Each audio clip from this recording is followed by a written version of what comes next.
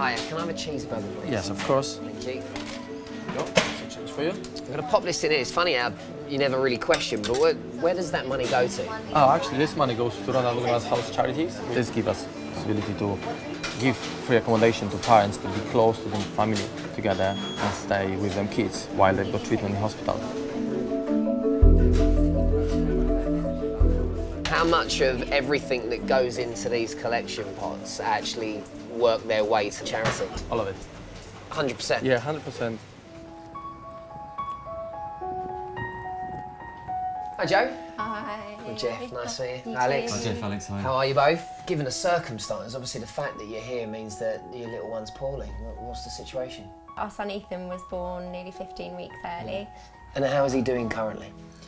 Doing well, thank you. Yeah, it does look like he's going to be able to come home in about 10 days' time. He's been in hospital, just growing, getting a bit bigger and stronger because he was born at just £1 7 ounces. And now he's at £5 7 ounces, so he's put on £4 since he was born. So it's really positive if all goes to plan, and it doesn't always, as we've experienced over the last sort of 100 days or so. It is a roller coaster up and down, for sure. I can't imagine what this situation would be like without a facility like this to help us.